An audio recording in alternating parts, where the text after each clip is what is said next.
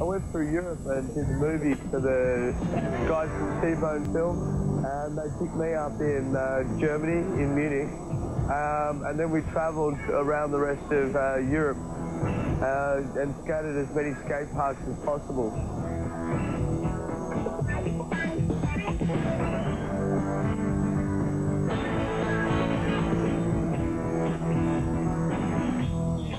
They were allowed to use the camera at any time, so in a sense it was a movie like that. And it's kind of a weird feeling every time you skate, you've got a camera on you. You never get used to it, but still I had a great time. Saw incredible cities in Europe. You know, I don't think I'll ever get an opportunity like that again. Aussie in the house.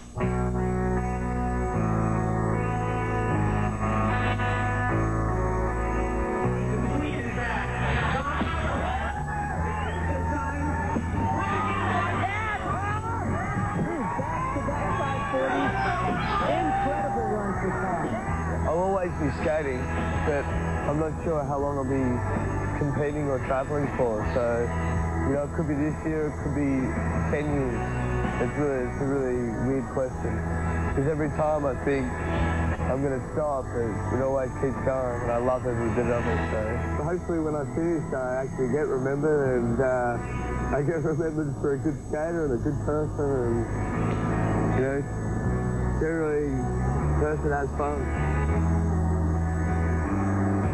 Will the wonder from Down Under prevail again this year? We'll take our first look at Tom Fry's return to the half-pipe in this year's game when we return to Rhode Island.